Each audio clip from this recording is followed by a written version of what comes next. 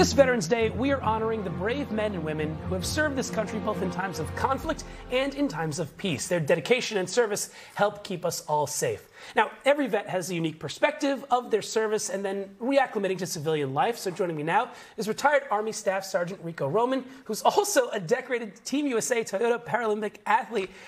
Rico, thank you for your service and thank you for joining us today. I really appreciate it. Thanks for having me. Happy Veterans Day. Yeah, heck yeah. It's a good day.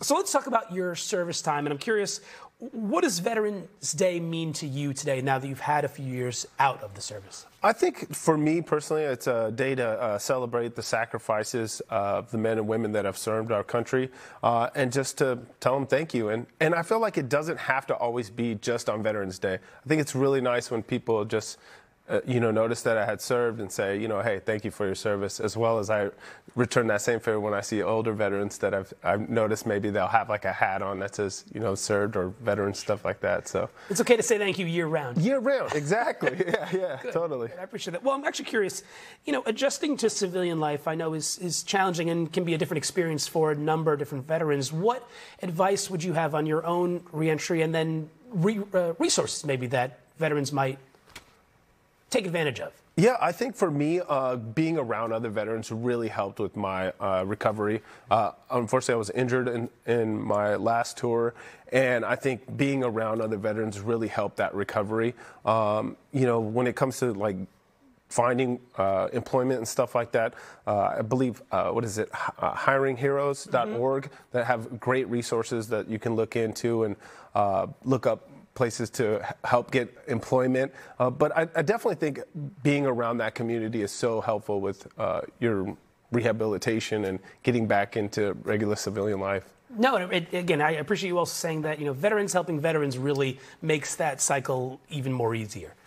Okay, Rico, I can't let you go. You're also a gold medal winner of Team USA, Toyota Paralympics. Can you show some of the hardware here? What do you got? I mean, we just won here in 2022. Oh my God! Here, hold this up. Yeah, right there. Look at this. This is bring it back to gold for Team USA. Now, this is heavy. This is huge and heavy. This is great. And remind me, what did you play? Yes, I play Paralympic sled hockey.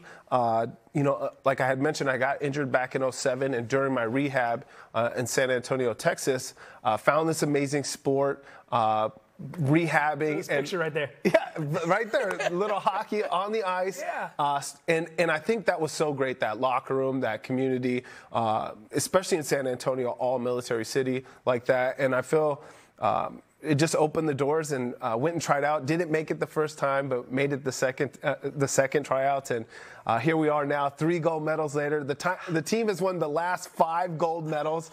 They might make it look easy, but there's a lot of hard work that goes into that team. And I've been so blessed to be a part of it for over 12 years now, playing at that high level. That's amazing. I'm curious, were there a lot of other veterans who were part of this team? Yes. So I'm one of the first war-wounded veterans to make this team. Wow. And then after that, I want to say almost half of our team is now military service members. No kidding. All different branches. Army and Marine Corps are the top on our team at the moment. Yeah. Oh man, so the service and winning for our country just continues. It's amazing to be able to put on that red, white, and blue, and to see your flag raised in the other countries after winning is something you'll never forget for sure.